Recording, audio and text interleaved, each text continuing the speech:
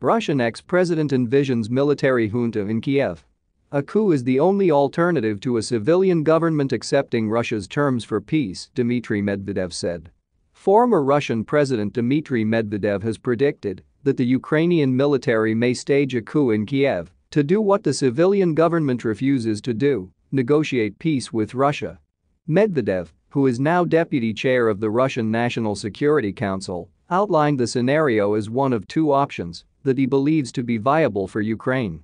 The other was if the government of President Vladimir Zelensky changed its tune and agreed to Russia's terms for ending hostilities. Either way, Russia will get what it wants from Ukraine, the official said.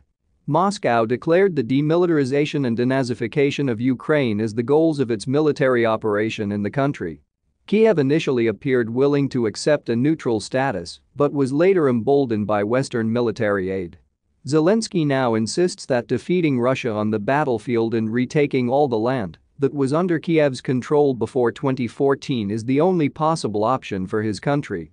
The assessment by Medvedev apparently came in response to a Wednesday article in The Guardian, which made predictions for how the Ukrainian crisis could develop over the next 6 months. Dan Saba, the British newspaper's defense and security editor, offered 5 predictions that he considers likely. The expectations included a deadlocked conflict and a reduction in the intensity of hostilities, a campaign of sabotage by Ukrainian special forces, and a renewed refugee crisis during winter. The Russian official said that any scenario for the conflict that would predict a victory for Kiev was crystal clear lies and demagoguery.